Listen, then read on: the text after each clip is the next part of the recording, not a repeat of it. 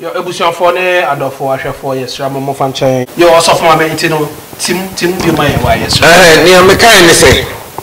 Baby you ti Ghana no me no bi obi anim so ni adwuma. Ha so de obi ani da wo so. Nti nsam na edos but maako bi amihuni. Se obekọ no watumi anya sika no de bi amana na ebribi sa. Ebi so okra na asoro kọ no na ho. Na asọ no na memekọ memenda asọrọ. Nti wo kan chem say memra memenda asọrọ. Na madwuma se wo ba memenda no ama ebe yi wadia. Se mani je sika wo sen asọ na mekọ adwuma no na maka kire osofo. Wo te ase. Yo, Nana Fe. May I speak? Enema bebree and say Ichukaya working against us. A friend saying Yanyamesum. But before then, as a trust I can be said, they that worship the Lord in truth and in spirit. Inti no me pese de ye de etru yadwene mu ansa. Yetimi ade aka bibi afa sintia de yetimi banasa. Number of factors. Mami ko edika aka bi. Wo Ghana ye freedom no more since ye den. Ye wasi. Ghana nkasa krampo no. Ejuma yi mukra no. Won say it's almost Monday through Friday. Until weekends no ye den. So yeah, that's another factor. I saw ba wunya den wunya na sa. Because me ba me djuma bia me ko efe ni do se peke o days of kan me timai me de. But I say Saturday and Sunday dey den. You free. Ni nyina ye den But tell me say me be kasa so me dey can be say they that worship the Lord in truth and in spirit. Nyame sumo we no enafo.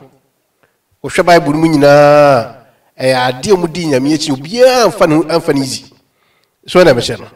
It now can be so obi wa oda I saw them 5 days in a week. Or bompa den enya visa. I can count book bi. You say me SG intimate me as a reference no. Your book be reference about school. Except for a friend saying biblical stories any dey betimi ade ehwem.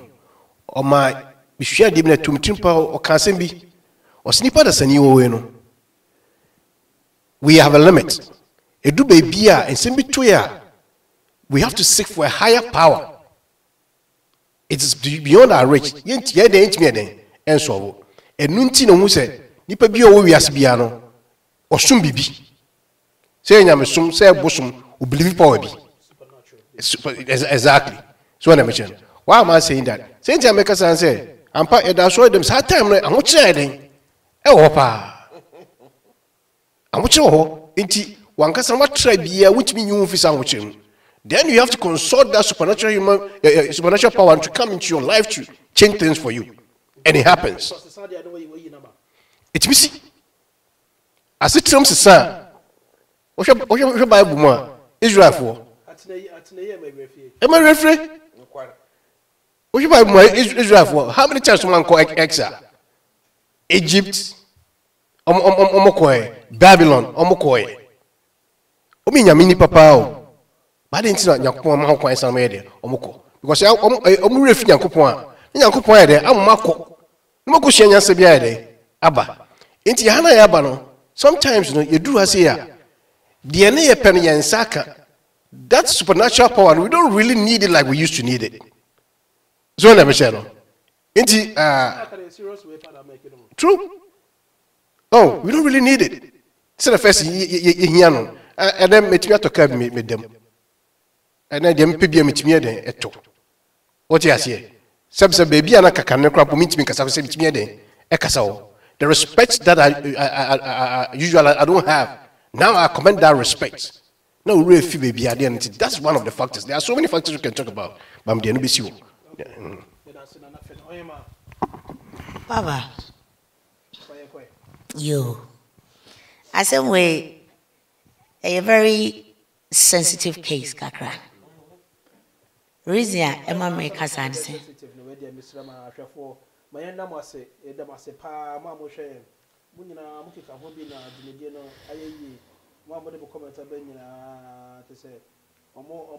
Feedback and I and I say it's good now. St. John says good now. so say it's okay now. And now but Papa says okay. From Pompolato, Ghana, and so say he says Sunday okay. Not to say technical teams ne your friends are here for Abuche, Ghana and US for them and Damasi. One course were Emfa most support and Tajubi the Chinamon share. Oyema, young was I dicey. Dear, because I am sensitive, Kakrani say. Say your cousin Yamisom cry, Yamisom ye diati. A bintia see when Yamisom to say, me neighbors are home walk Kumasi. Or you must never call neighbors or Kumasi. Mr. Fanchabio, your home fine. Also, my Miss Oquazi, Nana face Oquazi, also quite now me call Presby. Now call Presby. Say, them common sense here. They can't common sense family power. Now me a session clerk. I will Presby as well.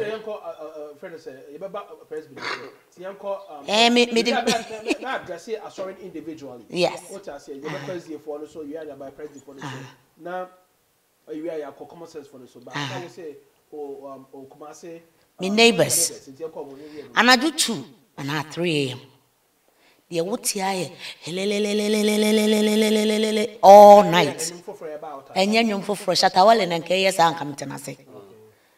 This is supposed modern day Christians. And ye a hilly salassi crab in tea. Somebody had to go shut them down. What do you label me when some may prefer? Reason your mamma can't say. Ye be before, and I ain't Ghana for. Ye nimunyame. We don't know God. Can it no? There be a me bisa so for, e be say kukudam for say. Enti ansana Bible be chapo. Aba Africa no. Nenya mese Africa continent no. Yenka one. Obi enti me mama answer me sine. Reason I make a mama kasa ani say. Say ye kasa enyame someone. And Yamisum did the good at the pana a tea woman. Yame the breath of God na a woman. Neduma a saying. Ofra Christo ni. Who will be so about a short skirt right there now, judging. Are you a Christian? Ofra Christo ni. When we are to 1 minute, we be an accommod de me. Dear Medea him, supposedly, dear Medea heaven. And they said, dear one young. Why na mama yasa for rade reason is say onyame honhom ti yemu enti se me hu wa me hu nyame na me treat nyame say you feel so kwakogina sorry dem enti we a Christian. You are not a Christian. E kuo no adwan ni bi adenti na Ghana ye duru kuro bia mu a masalachi ba akopɛ na wo enso sorry kan be 30 ena wo because sorry your business money cash. It was politics and then it became business. What is your basis for saying that? The basis for saying that is I say I was a session clerk. I said a cemetery. Okay. Prophet, yeah, I'm team training you. So we a session clerk. And I say it be referred as secretary. Okay. But and yes, secretary. And your positioner, a what presbyter me fancy presbyter asafumua. Say 7 presbyter. Woko session meeting when I will take a minute. In other words, so for you now. As a cat case now. Big time. When the cat case near you, man is off on the edge. When I will take a role as a secretary. But Kakrebia me who ye ever religion when they say, as a matter of fact, me call college, you know. May your religions of the world kakra. Now me perceive me who the whole thing with this so-called religion. What is it? A ya dear. Yes, oh, boy, one and no come back myself. Meme na na me beto no wasase so. Me ma me ko SDR sorry. Oh okay. Me ma me de antemagi. Na me enshranka me ma me. Wo krom ha. E wo krom ha ya. Oh antemagi ba no. Won Sandra ma me. Sierra. Shranka rade say. I bless God. Say o ma me nya chance. Ene me na na tena. Na me na na ye bosomsom ni. Me mama is Adventist. Okay. Me am a Presbyterian. What's happening here? But me sure dey be free. Abrewa tia. Me na say cause we be pure heart. Bodam ni bi kwa wo shenatare. E kom di obi a wo man aduane. Ye ka hu mobro adoye. Ahofama. That's the bosomsomni. Me na kan asem bi kire me say bra na o me ye nkwara no. Mo ye mayewa no. Ye say eja ahye. Wo say kanetete wa ye say eja tokrum. Eja tokrum. Na Methodist ni maami a wufra Susanna Wesley ntoma. Na wo bo ensem say efuo na ehye no. Me na ye bosomsomni. Enti enafuo na ehye. Think say nyame ye ne dia. Nyame wonhwe wanim, wonhwe watare, wonhwe wano oden. Ohwe wakoma. Edi na wo akoma mu. That's what makes you a Christian. Yesu Kristo obaye no. Edi enti na agazi ekuma. O kasa so I me no nya adwene because the wakoma mu so aye ma no no. Ene pie ewa. Say na make an say back Bible say dey ma akoma mu dan. Ba o so na wo kan trasa say Nyankopɔ onhwa wo ne ye onhwa wo tare ohwe wakoma mu. Because ya me makuma mu no no ene pie ababonte. Me say wentie wo ne yi. Bitie ho ye pa because asem no comfort aka. And I just want to debunk that statement. Later people debunk and say me now. That's why me person na my material about me twice. And no chance be kuma mu ye fita. Ne o be kuma mu ma display wa wonte no. Enti be kuma mu no be feel say me team me nya person. Na me twa material ma for na say bia say we credit the time no because at the end of the day no we are me who cause peace and blessing confess unto you. And no chance peace and blessing on kuma. And then I me can say appearance. Me can say me first na me can say obi hu wa no na wa jajo right there. So what shall abrabo ye Christo somo I'm going back to the point say the woman in question no maame na wo no hu me na nasem na ye bosomsom ni enti eja ahia o me de ofura Susanna Wesley atare wa fa na ho so we ye Methodist ni to one de eja na ahia no enka no ho because bosomsom ni no na wo se ja ye den e kwhye no. And do you know the most interesting thing? Omo ana wo mofuo ebe abrewa me na na nyina no obi a de ye hye bosomsom ni de na kai.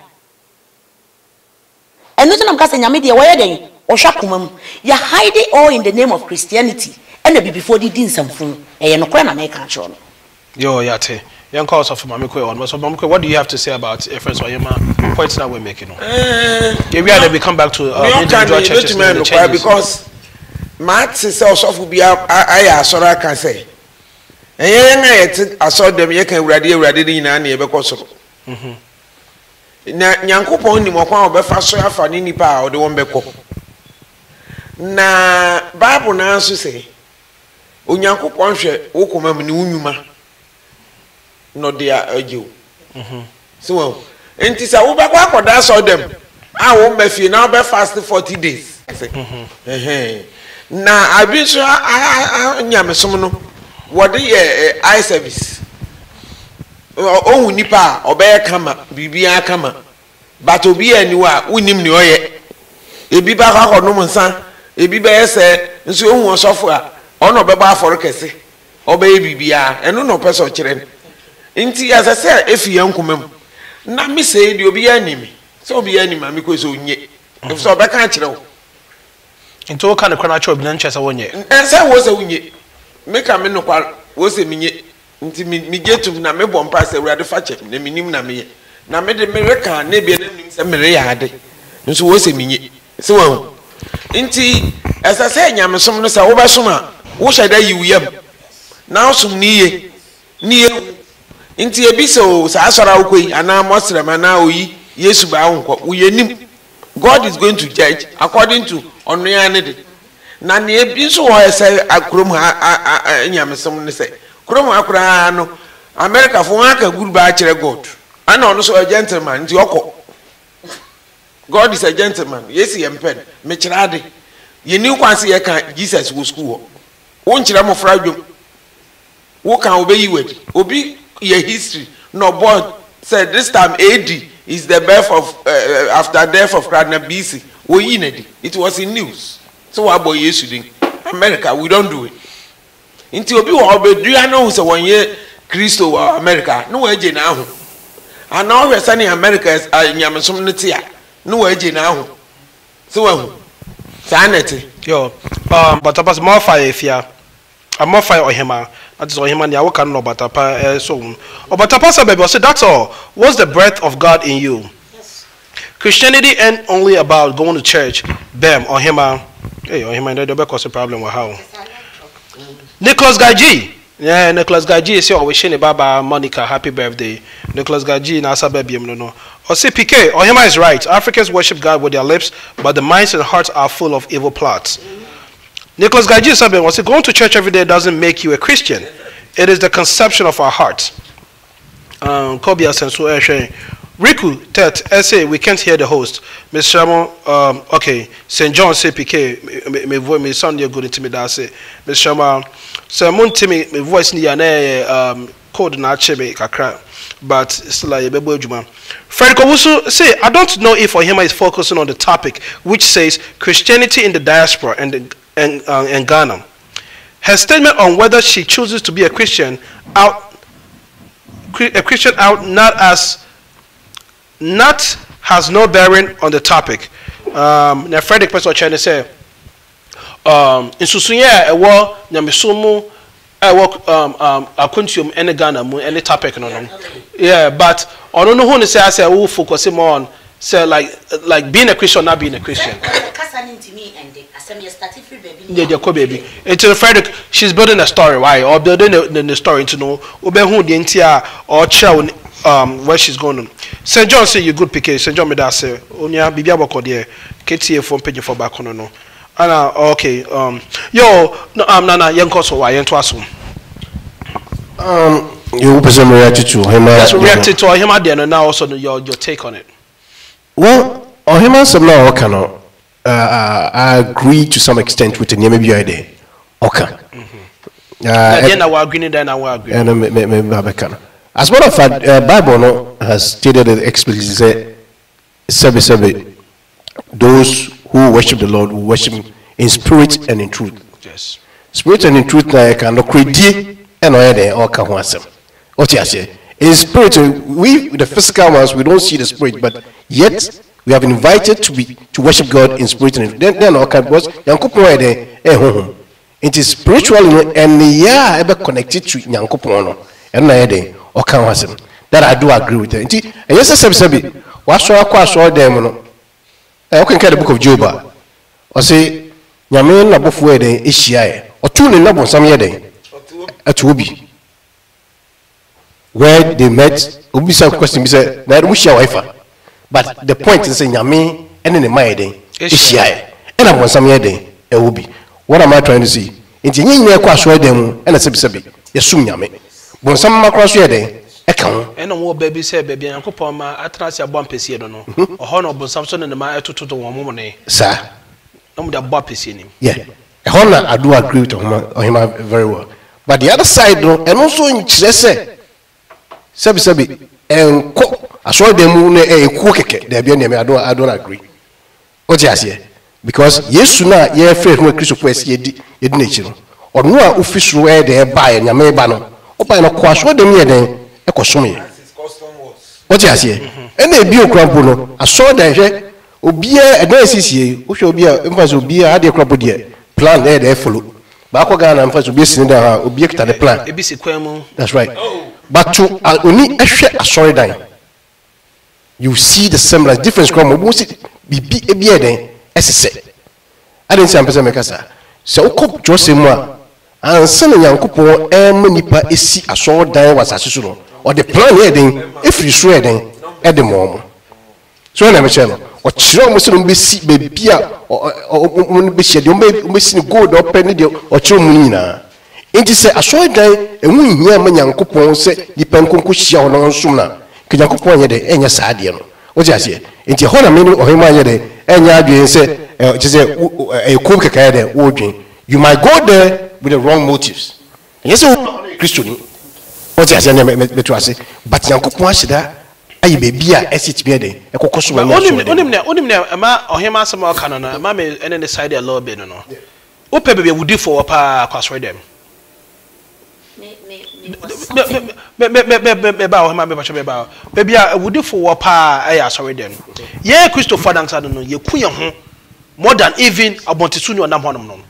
Yeah, Christopher. Even that, I think we're digressing right now, but I just want to make a point to what you said about him at the end. No. Yeah, Christopher. No, you kuya home more than if you want to soon your day or now. What here? I don't come and say.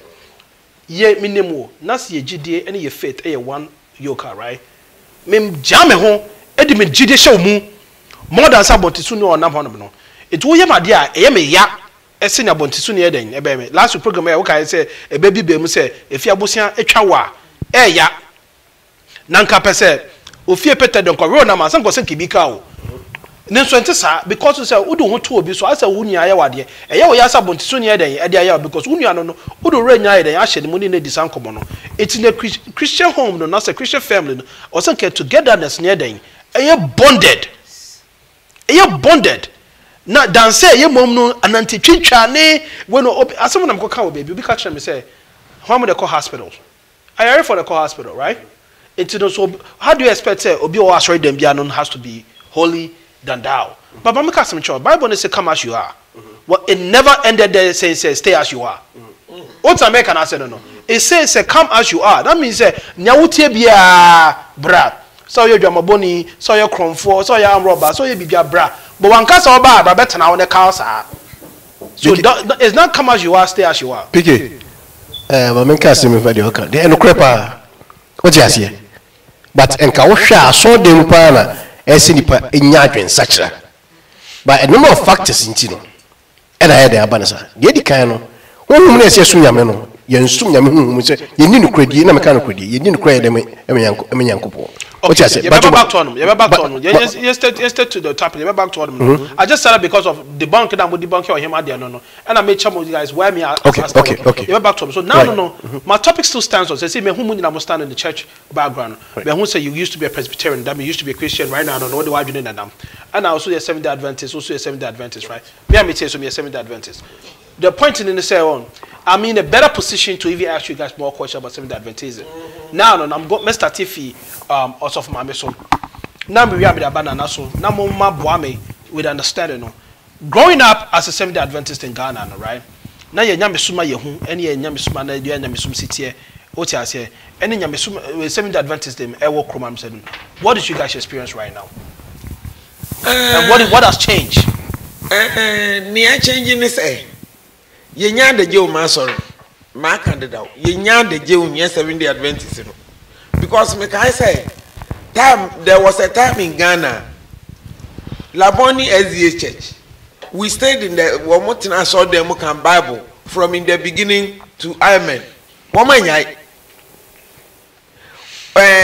me no ni sister ohima ne ye beka ebedu bra ebebred na ebi nso aba no abetu aso it was continuous just to prove how we loved the church because even though some people think I said I saw them here in Chile when Yamisom no yes you nim say Yankopon say yensi dan na yenkotinem na oni embetena ho nti yen eziefo na yen were answer that na yetim say yetumi tena ho non-stop reading of the Bible what in American I say won't say that bisa wase obeka nchiro you can Bible from in the beginning to the end without a break.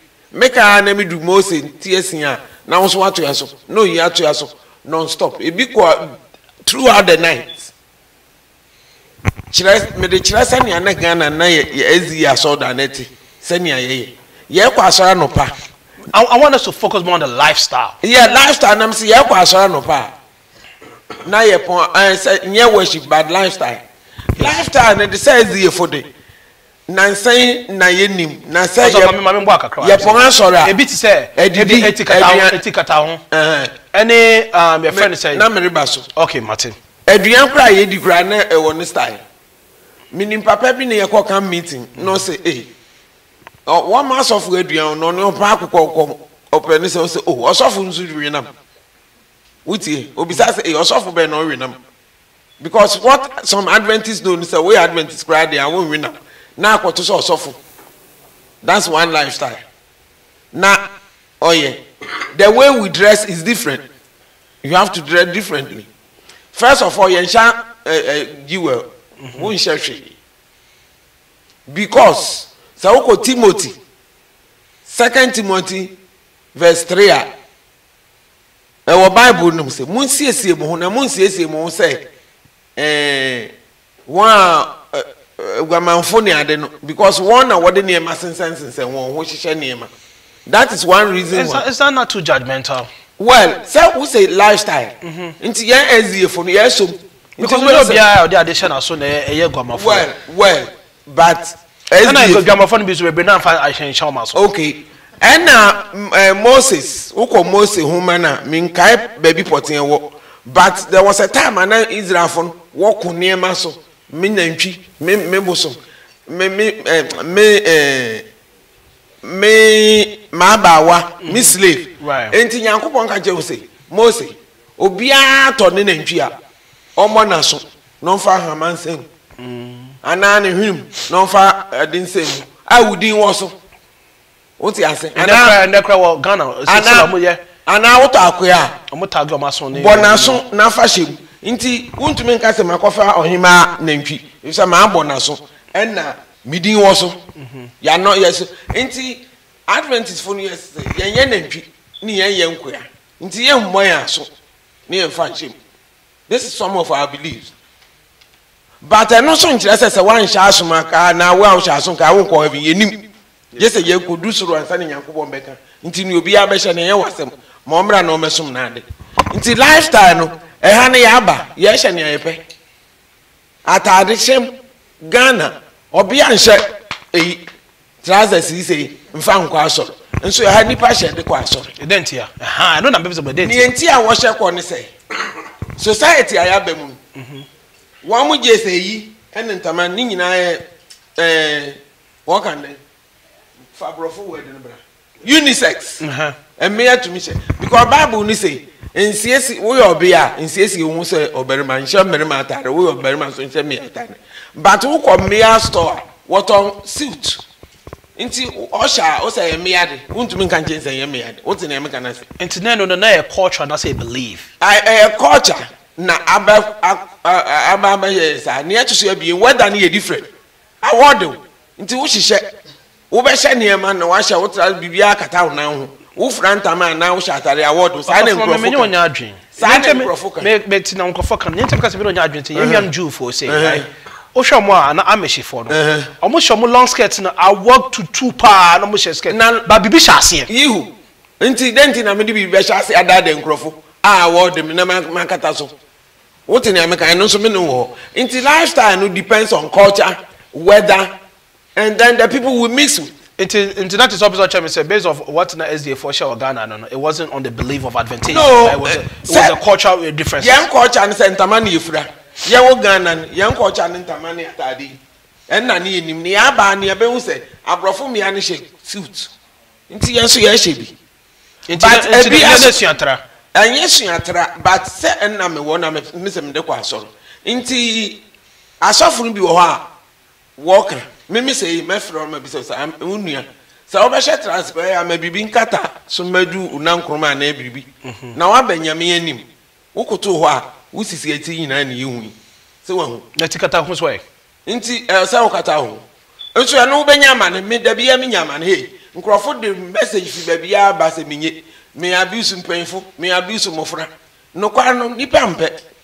nanso no kwar no me na me feel say me no kwar enya me no kwar nti asese eja obi a no som ni nyankopon de we obesom na se Yesu ba ono nsa bebu atan no yaka nti obeka se o wanka nkyere wunua wunim ne wanka nti wuka na ye ohawa na waji wa homre so obepam nipa na fia so dem ho ese wo ba wuti ase obepam ho yo nana PK a lot has changed. A lot has changed. Is it modernization and now say modification? Both modernization, modification, and based upon into values of the church has been modified due to modernization. The values of the church, per se, they are still intact the way it is. A little bit has changed, just a little. But the most you are showing me heading. Yes, sir. Because Obi catch the boss, sorry, say, or no could you need $300 and for Dukumikataso. Abra Ghana, no, a make your penny, a bonting. Chairman, youth na eba no buy na the scarf ama fakata utiso enye hankwa sisi kra Ghana crisis. That's right. It's a no modernization as a modification. That we say it's modernization because as one make as the pass na make Pentecost. That's right. As the new sorry no makata muti nyina. Yeah. Tio. And say even the message itself no crampon say it's changed. And no can affect the pana yede. Yet showing. Okasa not say you going back to someone him can know. Say if message to Mrs. The can message now we say you for 7-day Adventist near day. It's make a message in church. May I was not born 7-day Adventist. Okay. I came to the church now maybe I was maybe 11 years old or maybe sir. None of my family. But from your research now you're 12 years, so by now you're 12 years. No, you're 12, 11 years. The empress can say, tell me about messaging in say, Jesus is coming. Jesus is coming. Nyameba. So when I mention, when you go to the church, that's all you hear. Our means preparation be a say you are going to meet your Lord. Heaven our promise on it is near. The Bible also hundreds of years ago say friends that the kingdom of God is near. But as time goes on, I'm off what and also the Emma. So that does not mean say or class of two on so a beba. Yeah, but Emma. You buy in a titi your friends if you sooner a chief of Monchan, Cabocono, Ubiade, Umyomoko. So I'm Michelle. It's affecting Nipa de Seni GD. So I'm Michelle. Number one, affecting GD. Can you say, Missing Yakupo Eba or Charlie Bill Cotton Tom Japadiana Dinasi Yakupomba? 1844. That's right. No, Michelle. Hey, it's that kind of seriousness, the zeal to worship, you know. The Greatest Depression. No. But as time goes on, it died down slowly. And right now, I'm a 7-day Adventist. First, some it was very prevalent in the church. It said, Yameba. Now you don't hear like that again. Oh, no, you don't hear like that again. Affecting people be GD. What do I say? But even that, because the Bible also had the Nsem baby. I to say, a bit baby, the PBGD by June and Kakao. A friend is saying, the 10 virgins, some Kushia, a friend say, Yesu, or the example at the mine. What do I say? Typically, in the sense that 10 virgins, no, a bit more can you do me on the sun, you should be ready. You can you do. Until you are welcome to can you do, son of a. And you inquire, if you do Magana, that's your country, can you do more, say, Mogana? Sammy to a cancer. And to own you, who say, because of Pablo Chacontina, the Yamasum yet tough nana. And I say, yes, Abuano, a count, you know, you know, Sunku, a Janus one is Sunku. True. It is as if he didn't Yabuano, no. And it would be him the note to form that no, about show them crown first person. Let me cancel him yet. Let me cancel him yet. Canelo subsidy because of that. You're for church board. I would see a board or church board. No, you show. I didn't, but I see. And then so you're through church board, crump, church board, say, BT, your friend church board, or Panoba. Nina, so I say, I was a friends and service. If you and Nishunku, you say no, original baby. I know the our crop over penny or bow on the Mecasan, or first across all crop or be built in a height to do Unu. Their respect already, or the memo. Values no has dwindled. I know that me pay. That's right. When but Mr. Namita said, no matter how much it can or Cassian or say, what I say, or suffer and a yammy and the Musini, our assassin. True. You can so more about baby. And a friend say, I said, that shall not touch, I said, touch not my anointing and do my prophets no harms. What I say, you know, say, you didn't say, will be swa. What I say, then I will say, to be a bob to public canapa because I do one dream. I surprised you one dream. Now, so by open us, I surprised you. No, they are not Kata, not just I would say, what from where we should be coming at the same time, and send me a short penny, be coming. You're true. That's it. Anyway, Asama, Mammy Kain. Kasa. No kind. Say, if you command in Nipan Bassor, so no command to us or then. Nti ama asona kwa yese ku. Bata yeku. Ku se Christo from amon sorry. Ye nyina yeku ya kuku akwasom nyame. Wan. Bata bi aba won komam na ho. Nti ni nyina fi onipa no komam. Sania ohima kan no. Yo, and more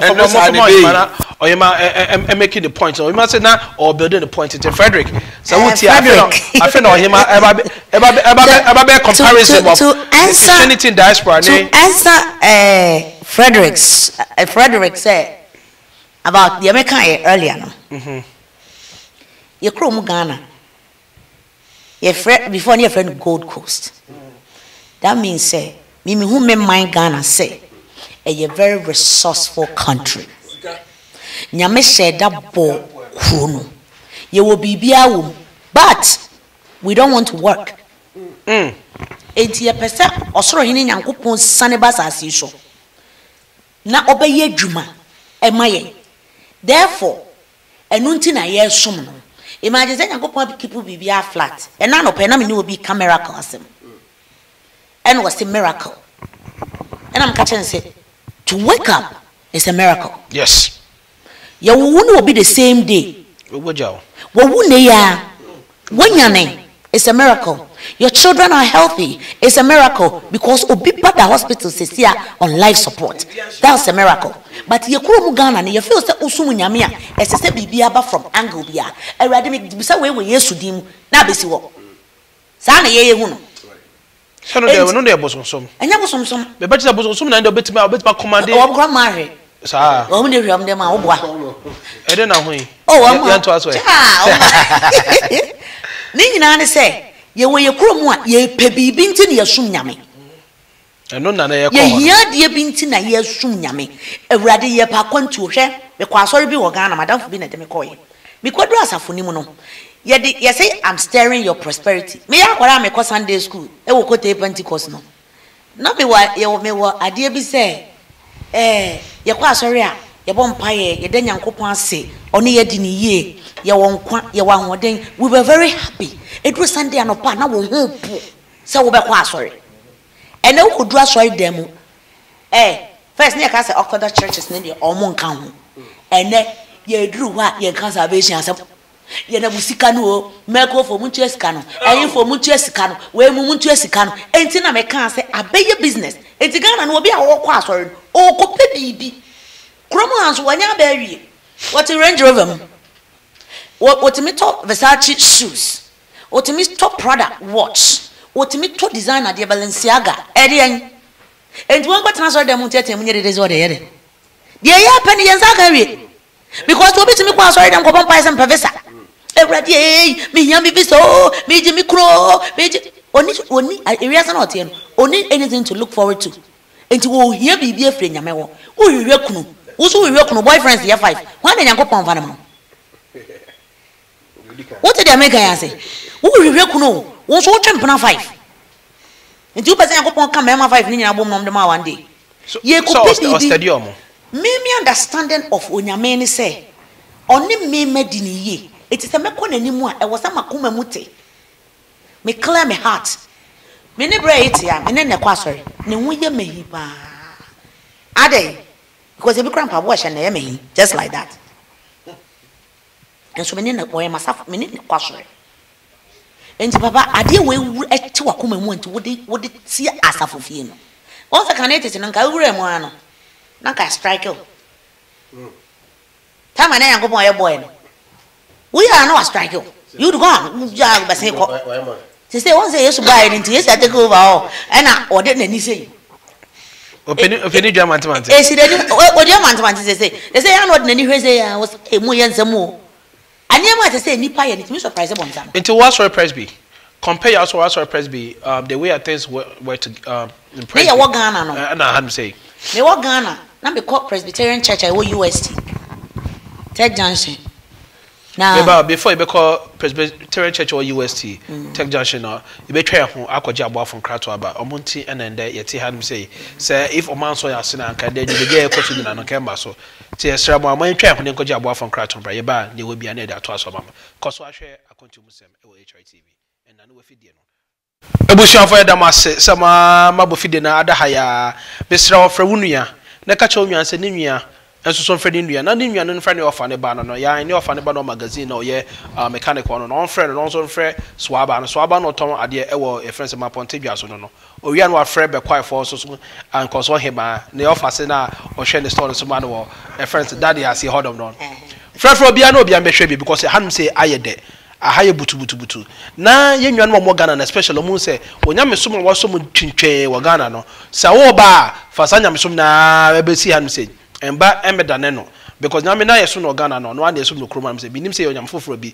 na e wo Ghana ne onyam foforo bi no kroma say sa so na ye beda ya boafo ase na ye de aseda kese ma obobo 123 adaroma na ende my freshman HRPK ba kope awhwem ya te say unye hu double your friend is saying standard yidia we double breast na esa wo double standard bottoms no te say unia me say sa wo pen bia obobo 123 and be yeden e be yama kama and now me the blue de buy and the marry in white and black not to say obobo na mama freshman sa no obobo 123 e wo kuma say so hu ya na won sa beka no sa so na beka no say traditional wear so dey na cut and stitches e wo pokwase udu junction one ma ofan the fan so a o na cut and stitches wo not to say pack and na me kamfo no amamo no e ba traditional wear akuku dampa sa so na de bia ma samba kwa meka no say wo disika be kofia ma obi akoko disika na say obi be fa wasase ho ana say wo dan ho esi akoko bu ana say e de twa ne ba school visa mo na akọ university a na wo so no kọ ya na wo bai e ma obi emfa wo sika nwa na nka ena ma obi so entwe watwe de e wo na ase ewia ketekete na obi etwe watwe de wo na ase no ma woni nda so abo awowo bible kra ka kire deda say mayema ni nda wo te say abo awowo that is abo awowo is ni atepa Sanete de mekan for Rasky Properties Limited amount. Hwe wabrabom, obrawo bre, apinisi a wosi, ekukura hwe ase a wo femu nyina awoi. Ye temte nyina ye nan nyina obi ayare. Koda chi obi a. Na wo kodi nyina echi o ogusu kwa adwuma, ogusu kukuru, ogugusu di si odom. Now this kan ko Ghana no obi akoko first Canadian. To asase ma me abekọ na ye friend say yakotwa half plot, the quarter plot the amount. Say asase ni o asase no kraman so twen den e wo so sidama mia obekọ na ya bo your friends manho ne say no ne asase abakoto no anasa afro bi mu ene de wasa usika akokoto asase de asi make crap na nya wo dia obi di ne kotwa pictures da kire wo. Why do you want to go through all this your friends problems and struggles for nature Rasky Properties Limited na oho and ahoto nyina den etubetwa o from a ka kire mo say HRTV and a small no do discount be den e bamba Mr. Wow. Na ye kan sa so na e chaw say His Royal Empire ope MC ekukudam ana say MC a wagi hini ana say MC a na no ate ana say MC a oni form oni soro no so ne mfimfin a na the HRPK ba kompa na make am for ma na me bo me ho dero no na ma bo me nsa me dero na be bo me dero ama me. You have to believe in yourself and you have to talk about what you are and what you're good about. Mr. Mo calendar no felia na efele no. So bana so calendar na ye later me entry yense so obi dey fa wo dey mbehye no enti friend never book is a shame last week mo friend nyina medamase calendar no ya bo apeso na ye dwumede no so ye ba so a ye the whole package na e bra ye the whole package what ye pa whole package dey bra ye bra catering services papa ye was suchi catering service one mo hima so dey another catering service ba be ka na just say ade na bo apeso ye wi so a drinks ye supply was ye dimu akotene pa e ye salted drinks. Debia masma make hard no say salted drinks. Debia Mr. Manum salted drink debia ma ho keka ensisu ye. Esa me dwene krampa ensisu ye, me kasa kra ensisu ye. Adentia every say enu pa ye dia ye drinks no no. Eno ene ma me nipaduam eda ho kama. E build your growth, immune system, or digestive system. Drinker onoma o sorry a wonte enka bia we chire. After taste no e smooth. Na mesraw e ya 7 code why. Black seed edimu akotini woni nyinam. Your vital iced tea, black power, orange, and a cola. Salted drinks. You know what you drink. Mami nche kakra we ya na yato aso. Aha. Nti manom na sa no no. Ni e ba back to ohema. Oye mana wo kasa. Before be kasa kra man ko read the comments kakra. Won say me no so that ring ma refi comment. Yeah, oye ma nya be masa be me Frederico Wuzo say my sister, I believe you are judging all Christians based on what you have seen. I'm a born Seventh-day Adventist, yeah. Never a day in my life did anyone in my church that I came in contact with told me everything would be perfect just because I was born Adventist.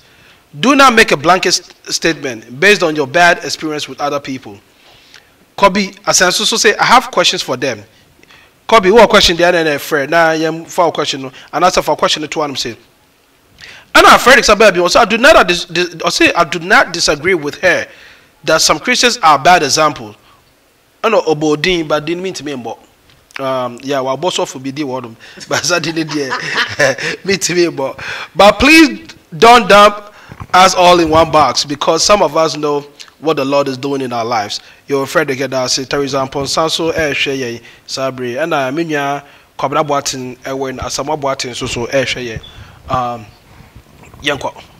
Now, me can't say Ghana, say.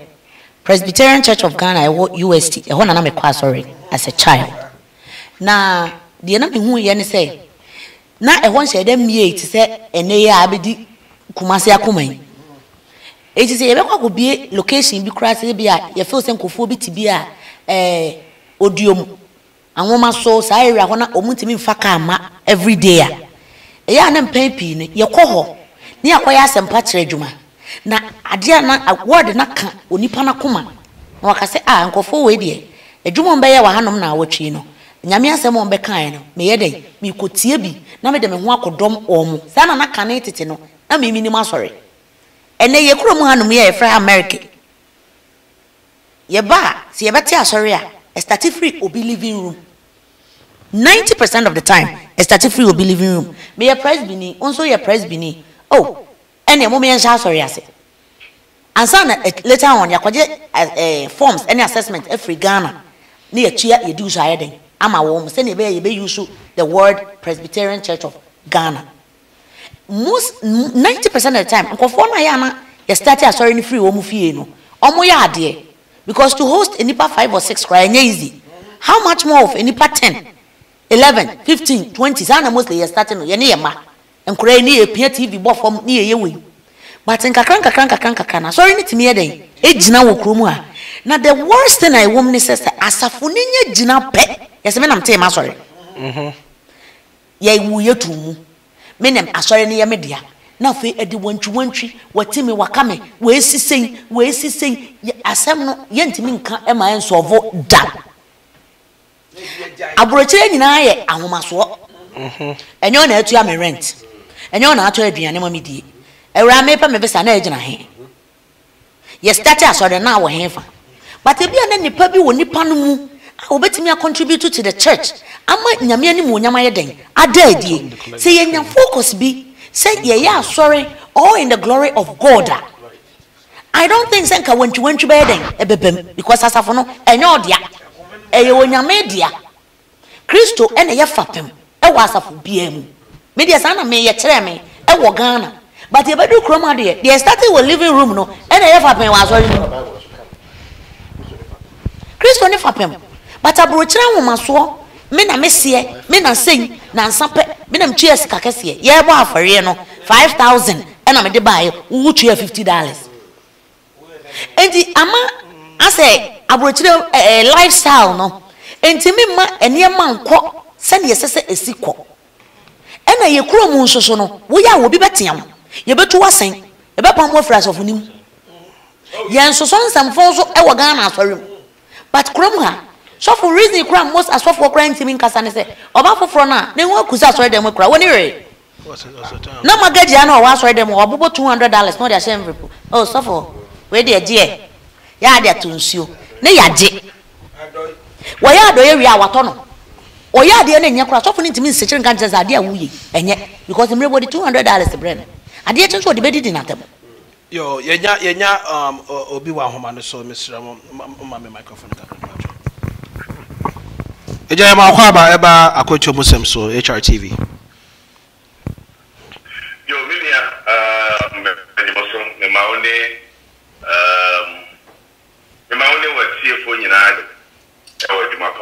nyame shamo pa. It's here for Joshua. You must say the art here.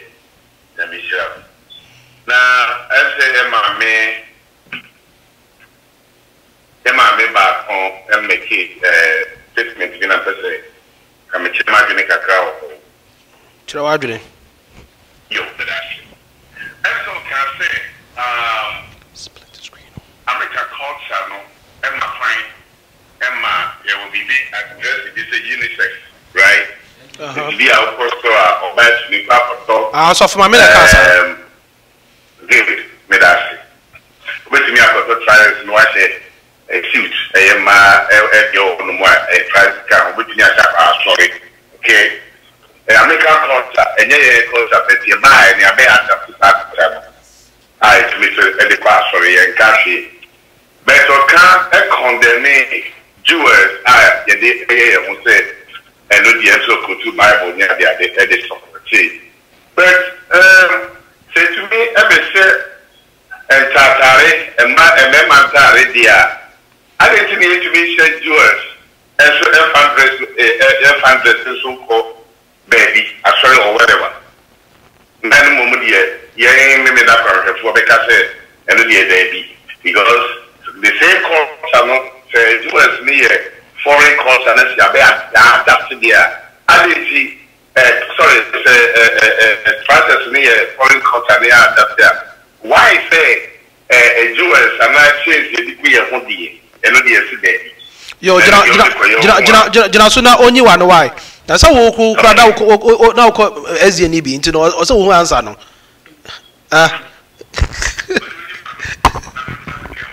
Okay. Near mechanic says, or say, near maybe assistant, ye by him crofo. And I'm a patch say, ye ninja who say wash it, says you to no bar sorry. Make us see so. Now, Esan say, yet to go near ban. Now, when you're ready, say what best I cry. Now, so one can say, Obe Pamuano.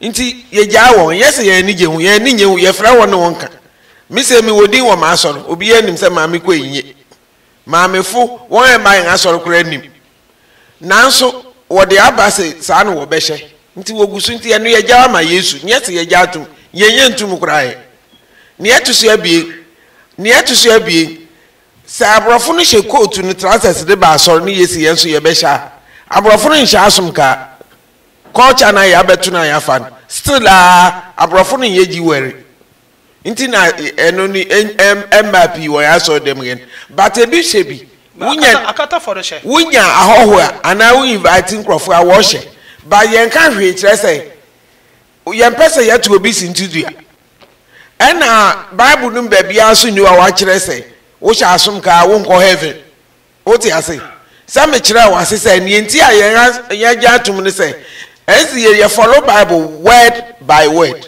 Ne sense Moses say uto nantwi abonaso uto abawa abone hwene no. Nti ne yese yan ma awafo. Nti yan hye. Nti sa wo se obeye obi abawa na obi nantwi no abawaso ya. Wo de wa adete wo. Ye jawa ma Yesu. Ono ya ba no befa. Wa bejeje. Ma chiro mu kakra. Akoye. Okay, well second question na obi so maybe. Okay, second one, make money too. MC man ba kuno ka say. Oyema. Yeah, Oyema can say yeah. Thank you Ghana. Because of the actually and also open and tin me even no man to find and tin go as one day mo ya point ba obi ye ne mapi. But we go to that na ya you me say can be. And you be honest, because every year could you name it. And remember, no, come, Mammy Troll. What can we say, my men say, or say Nippany Binum? It's a one answer question at the down. Oh, there is a moment, Mamma, every moment I'm sorry, or no one can say. But okay. Oh, the Kawasa. Yeah, me that's not on but on a car say, Tigana, sorry, blah blah blah, in your family to say that the blood because it is Persian, I don't know.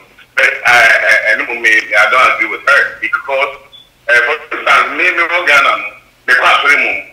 But this is not any vida. Either many vida. The river say no. The young soon Mumu anymore. What you are saying? I'm not my fatigue, my elder bay of.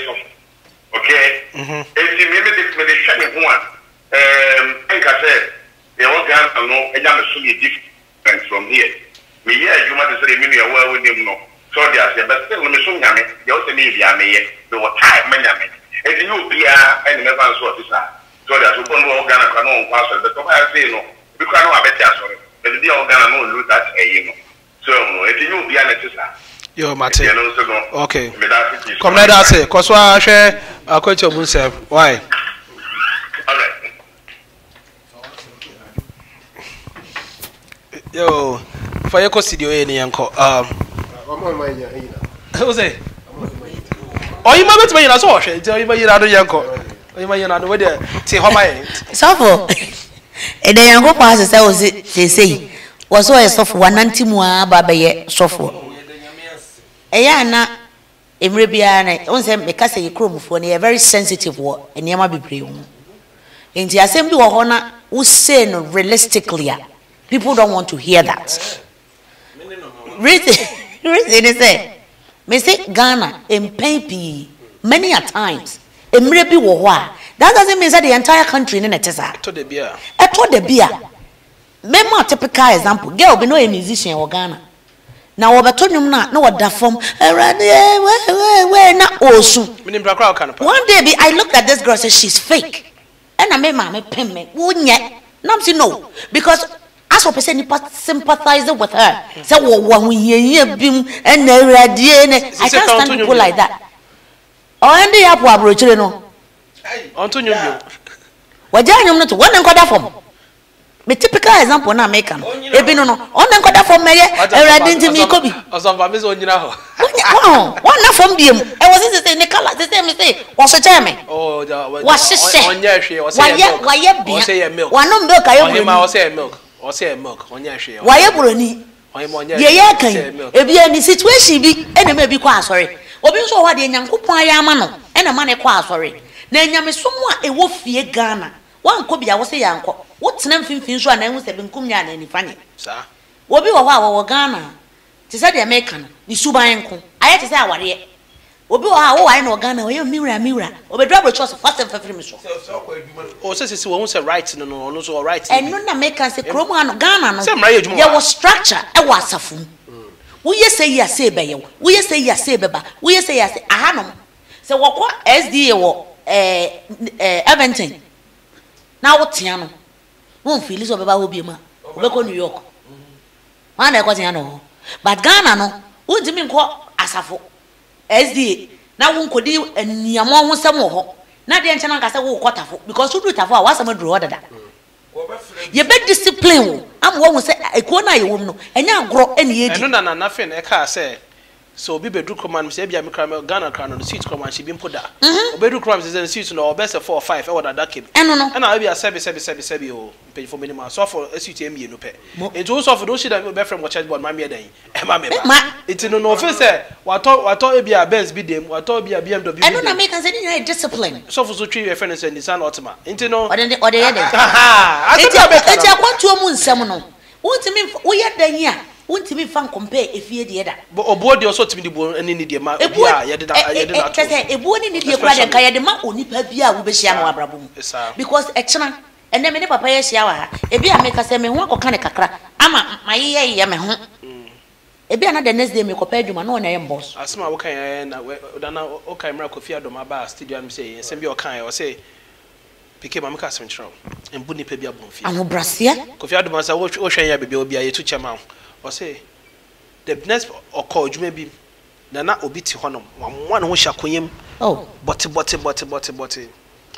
asa ono de onye obi a na we na nipa bi beto no so no say braba cho pin na ma obi trance oh sani no end up being the boss of nipa no kase pin man pa trance me da say Kofi Adom an the story no no kre back in the days so Adom FM 10 years ago we pin ho e corner bi one corner bi o no kre so mo to be put people adwuma no ma choke wo kakra for the next program nipa na the people no end up becoming the friend say the worker. And you know nipa na wo be hu na wo bu na bomfia no no might be the me a meti e bia to me pen na me ye adwuma wo Macy's wo Willowbrook Mall ti sabe na ye summer time na me nyama mafu be sin na me kwa adwuma ye bridal makeup enti se bright na ba o wo buku omo me obi buku me but na me nim nipa kro o se me ye obi de na ohu ye and wasi ne bosa saada na no be ma me soma ye den ma ye ne de ama no na woni appointment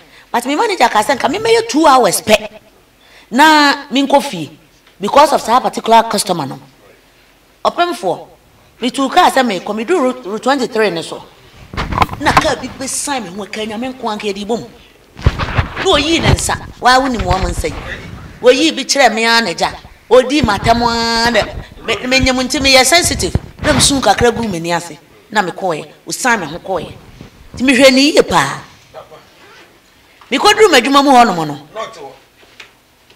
customer na wa book me a month in advance say wo ba ba hwehwe queen krono the queen krono na ya baba we ya ka wo ku me wo kwan so afa me gina ho din na me hwe ne say me mfa brush mfa nwo na ni ase kora na say me nya ne den but no apologize say Mr. O, you to be a class, or say just like anything else, there are people in any church who does something that is not in line with the general belief of the church. Yes. And it doesn't mean that the church condones that. Right. It's not just also from America. And you can't stop people from acting the way they act. And I want to say Frederick. Frederick will also say, I don't think society is the reason people wear what they want to wear to church. Not just all Cantania, what kind of mommy. Your conviction of the word of God will determine what you wear to church. Secondly, for the women who wear pants to church, I do not disagree with them, especially in the cold season, as long as it's protecting her from the cold. This is where Ohima's common sense come to play. Not just as a Frederick, but see, before Nanabeka said, I don't know. Remember me, right? What's Ohio? I will hop. Mama, we had the down shirt trousers. Me personally, Mama, we had the dang on shirt trousers and sorry. What's a make a lesson? I sorry, couple of me. Okay, me was my shirt trousers. What's a make a lesson? And although that bona fide 7-day Adventist now, we had the dang the tea cry. So if she had the power now, can be a way to sorry, Pronado Crapu Croman say, I'm on Kofa Boduko about sorry all the time. Because he is so I don't know, okay, sorry. You do now, near if you know. No was such a chin attire out through deep emu. It is a attire near to Fista Onya or belt Nenya or Hona that will be war belt in a creature another what title belt was normal. Because what people know when say be belt Musuntina. The point I'm trying to make is based on what Frederick kind of man make us say. If you know Udim Yakrima, no matter what the situation is, no, Uma baby I want the answer what is going on. It's now we are near your last segment to the show about prophecies. The microphone, why, Mr. Obi can't you. Near me, near made me cause a sorry me. I've been an Adventist for over 30-something years. Near me, say, yeah, was sorry, you go use you. Into idea say yes to our bit to me a shed. And on our best. So, into say, would get to some Christoni. Now, what require Kushia Yesu. Now, for say yes, now Kababeda, no one for a prayer. And only yes, yes. And no, that's from me. That's it. I'm sorry, you interview no kind of. But the point say you cannot stop people. Yeah, you cannot stop people from acting the way. Yeah. Also, just like anything else, there are people in any church who does something that is not in line with the general belief of the church. Yeah. And it does not mean that the church condones that. Yes. But to the fact that. Why you pay? I don't know. But I know, like, because you cannot stop. Somebody said you cannot stop. Frederick, read Frederick. Read me. Frederick said, I don't think society is the reason people wear what they wear to church. Your conviction of the word of God will determine what you wear to church. Secondly, for the women who wear pants to church, I do not disagree with them, especially in the cold seasons, as long as it is protecting her from the cold. This is where human common sense come to play. Okay, maybe I heard wrongly. Yes. And to ask. Okay, then you got I'm starting for the third way, friend say section on. What shall Ghana suffer no?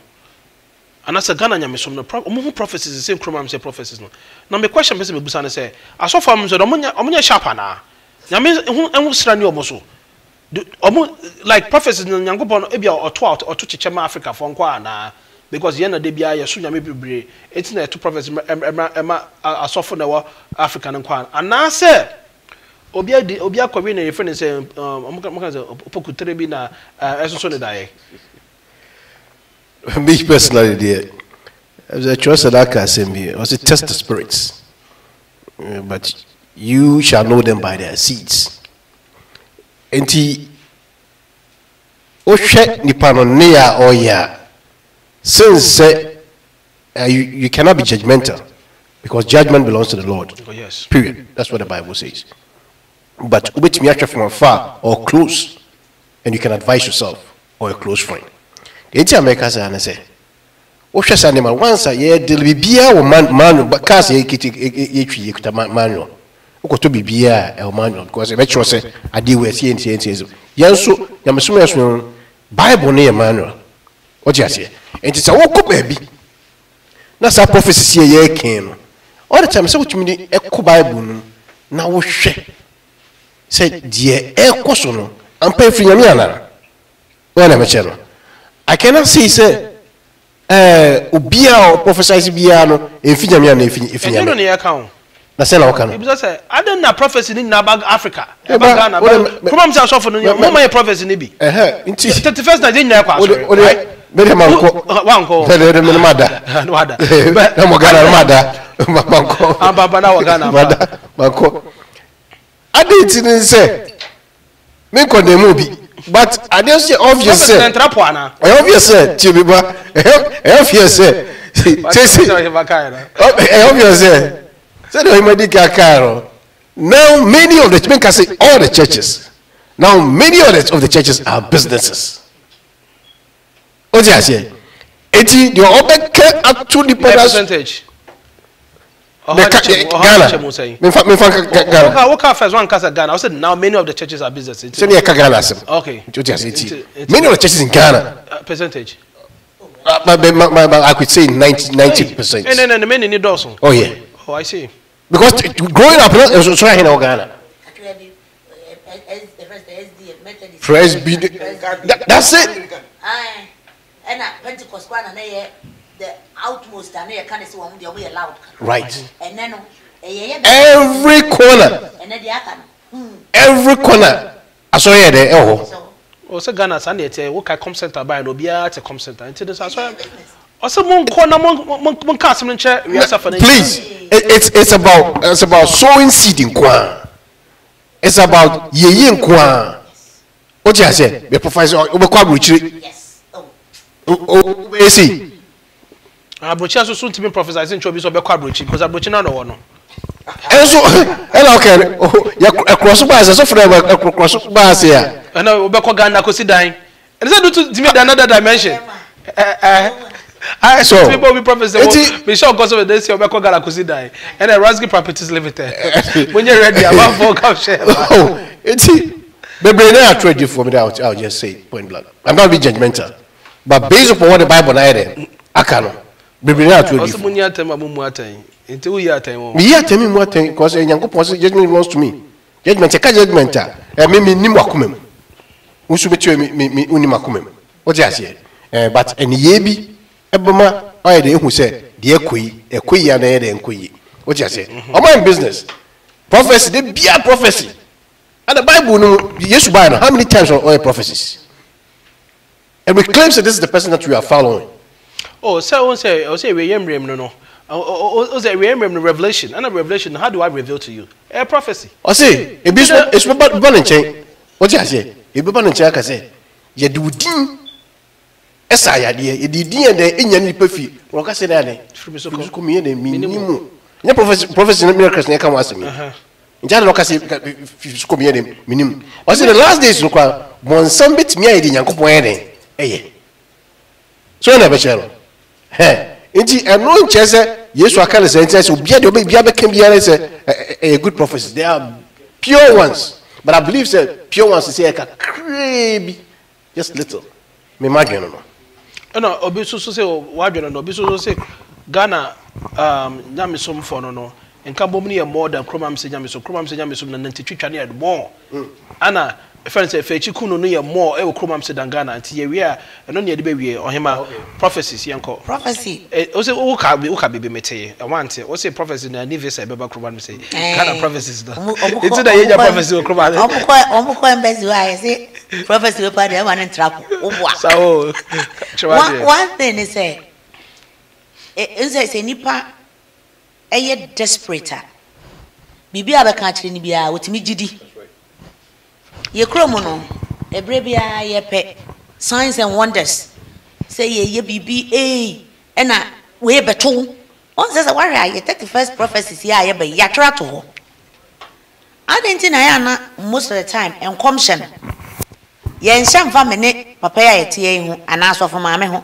because ye ni bi ye nya popular obi ani ma yenko commercial break bra mesraw yenko commercial break bra ebusuafo ye mama kwaba asaba Akwantuo Nsem so ewo HRTV ohima sada na ye kono na wo kasado no yesrewa kasado yenko enkomshe prophecy ka asem kire me nam fam tirinko bodam nam fa sika mrew emre bebre ye krom Ghana no reason am chehye nkom ne se na edi hunhunra nkofo adena sa nkomshe nko ade ebi nsi Orthodox churches ye hu bi wom I quite remember say one day be na Methodist sofu bi eba ya sorry or presby na all ya sorry na no and oye ogina for a second no can make a statement bi kire obi or pointing and say one to say nyame se men kan kire wo sesen ya de oye and o to asem no so it was point na nipa kro no call ne ho no ka kire say papa me yama se me because asem na wo ka kire me no eye no kure matwe me ho afiri ho me nye bi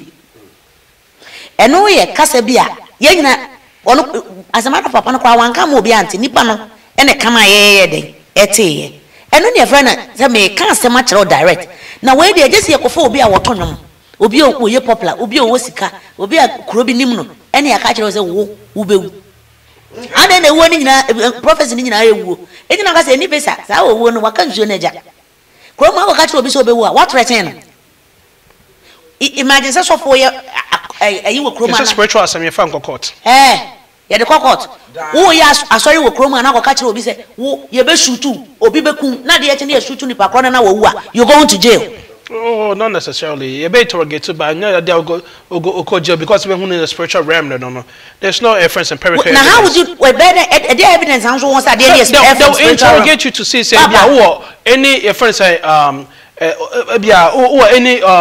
psychic abilities. The not psychic abilities, but just say unimubi. When it comes to conspiracy, obi na be do and I would say na be kan ya na say bibisa. You won't go free. But you not investigation discovery to one my every day.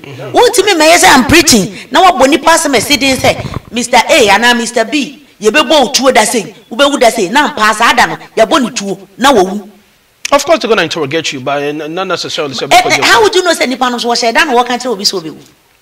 When him so one na ko han will be amia bekuno. Exactly. That's what I'm wow, mama yem fa sa sunsumu asem no. Edu baby ma yem pushing so much emma me ma typical example. Boy your boy me na ni shishi. Satawale. So for obi koya ayi say wo bewu 24th, 25th, 26th. I no catch say we hu baba shana sorry nine. Edu wengu. Oh, o ma pa na chew. Anko be shene nso ampa. Na me kwa na mpezanka me to gas ma no na kokoshe. Ya na so professor also be friends. Oh, also be party of kind. Chong ebiani ankramofo chief mam dey. Chief mam wodi 100 years wo wa news. Den so obewu. And so one say ne wo sika no chief mam be. Ada ne nkofo aye poplan kwa na ye omo ntinyakopon dey say aka e wo kuro nim ne ye nka ho ana. Asoy dem wo story man na woni mo no. Obi a prophecy ama. Chief Imam, Vice President, Mahama Kure, Nyame ba ko pena ase, obey President 2020. Nyame ba ko pena ase, ye be wona jan. Nyame aden. Ade enfutro na nipa de religion. Hide behind religion. Etu mfutro gu ni bani. Yo, me my really comments kakre we are now also from Yakasa. You to me class so what I don't understand is that the churches which has the same beliefs and doctrines, why don't they form one church but they all have their own churches? Yes. It's not going to be possible. I know that I come back to business now. I'm working on it. And I come back to me. What some no. And I only have my Frederick. Because I think people's lack of individual study of the Bible is the reason they fall prey to the con artists calling themselves prophets. Christianity is not a quick fix. I agree with Ohiman's statement that people desperation for relief is the reason they believe these supposed prophets. In your Bema Jeremiah, also by me.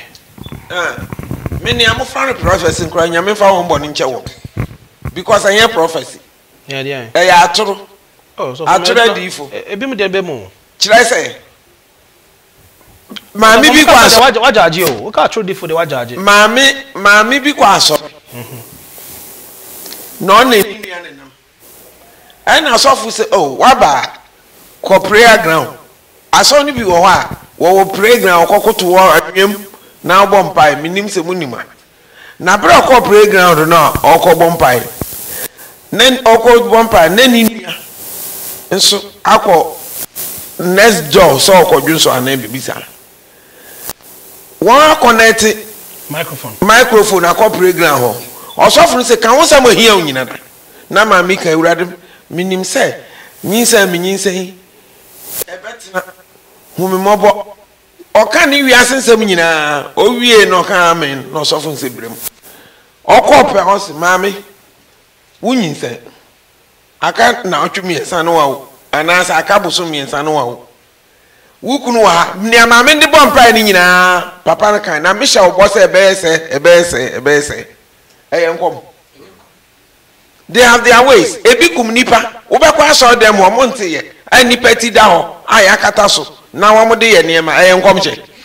Na kurom ha no, wontumi ye sa. Nti na nkomche ni ya no. Upani nti ya nkomche ni ya. Na me kire wo. Kurom ha hina ti na akwa konya de akwato pulpit. Na ai magica ma me wata no. Wo mo de aba ha. Na no e ba, mi sister bad me na me say, Ghana sa asofu na hye nkom no bi ya hye kawa bi. Nti won atwa asofu no be se 10 mfoni. I will be anxious. I can't one. Akoje no what day one yi no work. Enti na miss ayen kom. Eno di eni ho enti enti wo mo de aba faith go bi ehun. Oh so man bi abetimi di bibi one or two ya to. Na ne ameka kira no so ya ne me ant no mo ko say. Eno dey say no ya evidence. You evidence. Enti no how can dey YouTube ba. Kawana yi no mo kan dey wo. Enti ameka kira no say. Asofu na wo Ghana na wo hye nkom se na sister kan enye no kwa wo ya atoradifu ye nyankopon fa won boni nche wo no wo de da de nkrofo je won skadi what ni ameka na enti saano krom ha no wontumi ma me sa wa ha wo se enti na nkom hye nia na me kire reason nyankopon odupo na no da bi nyankopon no wa ha o wa ha na wontumi nkwa ye program wa winter im so bi nkwa koto ho no nka na tie na wo de ahye nkom saa ne ma na ekoso Ghana ebi entumi ma nti na nkom ni won na nkom no so enye se wo hu bibi ubetuma hu obi no akase oh wo kwan me ko school onyame daachi ubese waka wo enhira na wo de man nti aso de ma ya soro aye ko ne bi penhira obi se oh me yare ana me pese mi osofo bompai mam na me nye obi wa oh wo be nye obi awa wo ba be bonus ana osofo my ntumi nyinsen ye be bompai Urade be bua ma aba ha ba be to bedin. Oh, it's just encouragement. Faith. Any faith. Eno na ye wo krom ha. Na eno so ye. Eno na o se ya scriptures and answer no say ye wo krom anu say. Kom sha na wo say asmesi so yibewu na anu bi ye manso wo Ghana bebre. Enye nkom hye. E ya atore di sam wo ye no wodi je nkrofo skadi.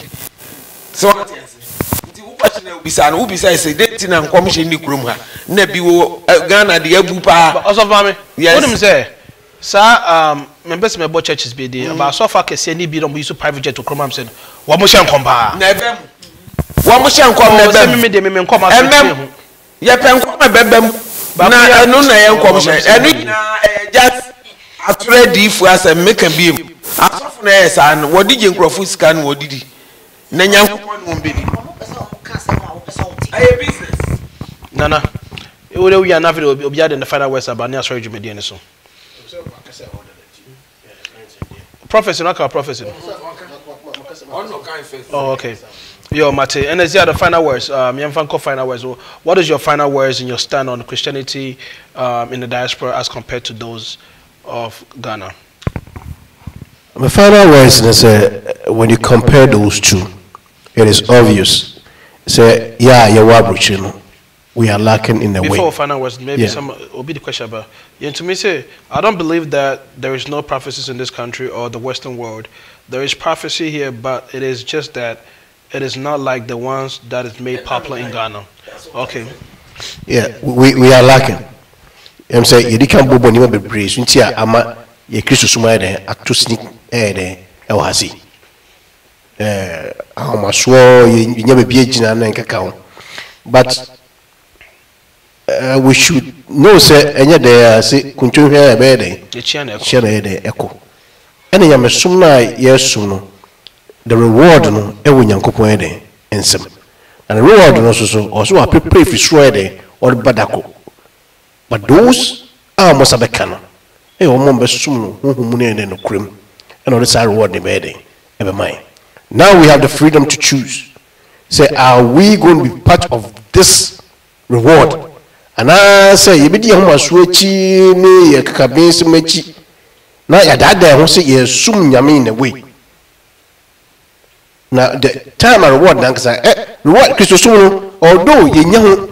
Insurance so there was as so because but the main thing here sum nyame say o sini wi ase no ono na boy se se Christopher e believe in kwa dia o se no boy da ko so by den o be se no o se no so a o wo mo be den o be form o den akọ enti right now me Christopher sum no I say me I have to look at the bigger picture and say the grand finale no and no nti ne de yesum nyame o ti ase say it be hwe ne saade a ene ani me bitime eden asesa o eden e we abrabo although ani me bi su ekutia power enuma sem de ka hunya but the grand finale ne say sa nyema ni nyina be de asase atu so say be de obiji ni nya wipe ni nya efio nti hwe grand finale no na start so eden ye prepare towards that na no bitime eden epeja if bibia eden ya tosi no na da chin so ya den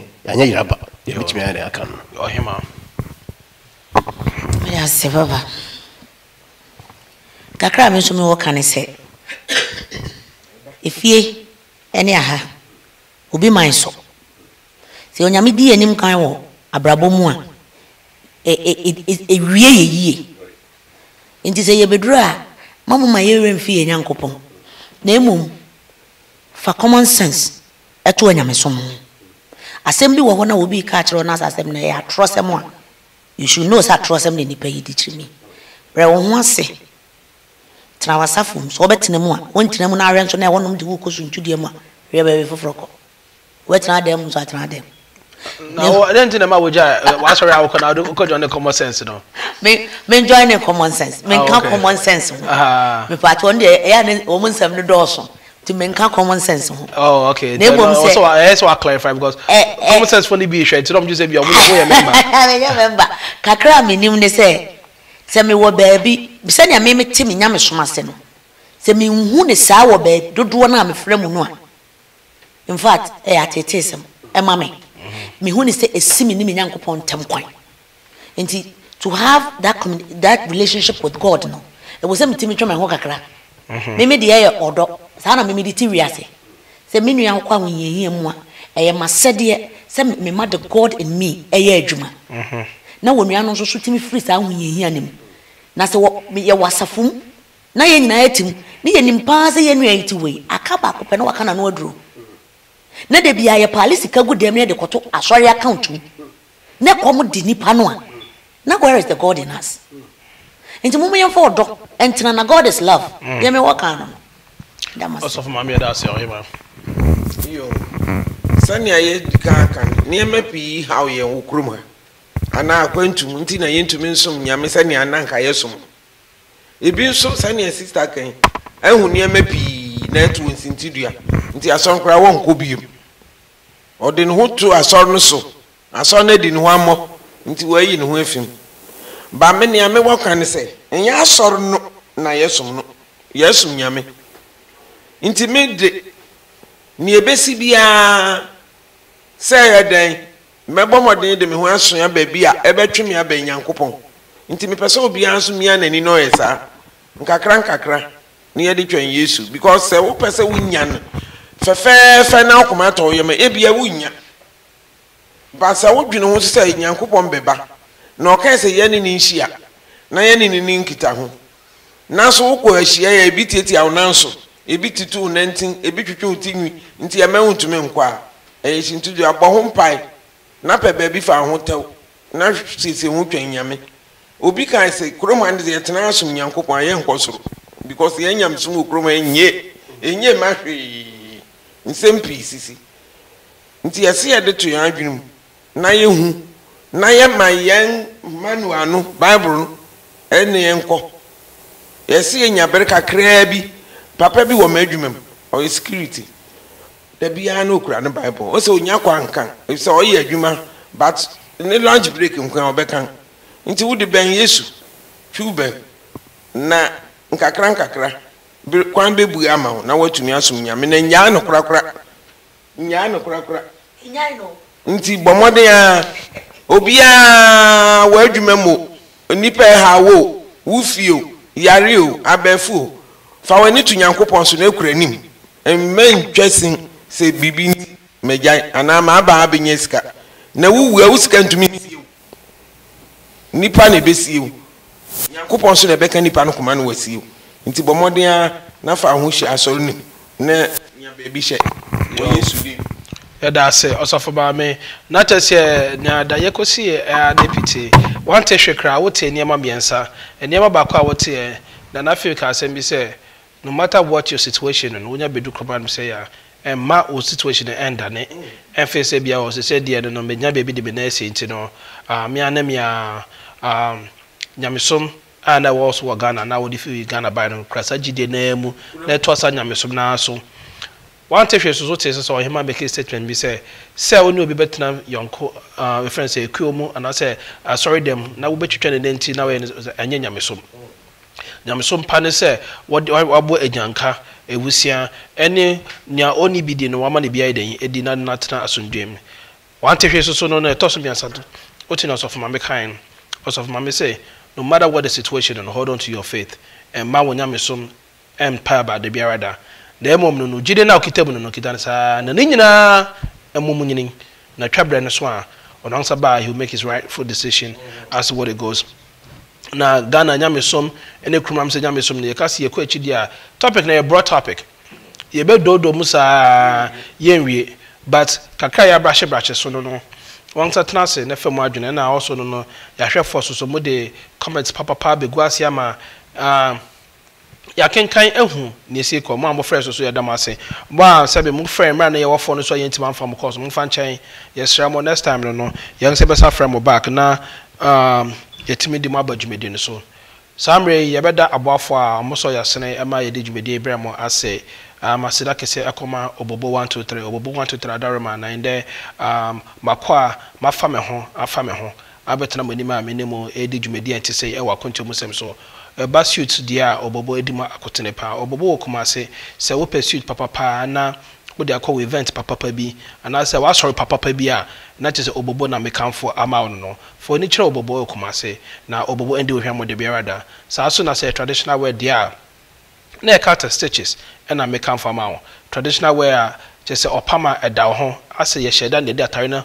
material na tare ho na pama atare na ba and no na make am for ama musisi a cut stitches poko ase poko is not just a crans away mkwan so the funny so na cut stitches e pack and I make am for mama no so na Rasgi Properties Limited ama Rasgi Properties Limited adwumako bia o mato mhosi o se omodi abrochifo a amanfo de omosika etisi adan afa anase amanfo adwom sika di a omanfa omani anto awoya menomienu enem suno aye tete ne kukura ahwe ase nyina echi no omode omho esi o se omesi dan pa anase bia mbepa asase pa ama abrochifo titru abrochifo Ghana fo nyina aba titru abrochifo enti se wo pedan ato open dan yesi and now pass asiato and I say bia o asase na person musi dan ma say the city bia no twewani ko Raspberry Properties Limited na Rasgi friend is saying for ni na dada so no kono any omo number so na da adwa no from number